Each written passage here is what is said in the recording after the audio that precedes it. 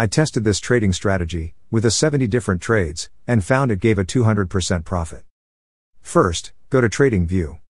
Then click the Indicators tab and search Black Flag. Then click on Swing Arm ATR. Let's change the settings and hide some options. Change the ATR factor 6. Now add one more indicator. Type in Signal Table. And make sure it's this one by only Fibonacci. Then go to Setting and hide the table. The strategy is very simple. Below is the green zone and both the moving average crosses each other on the positive side, then execute buy trade. And the stop loss will be set below the crossing moving average.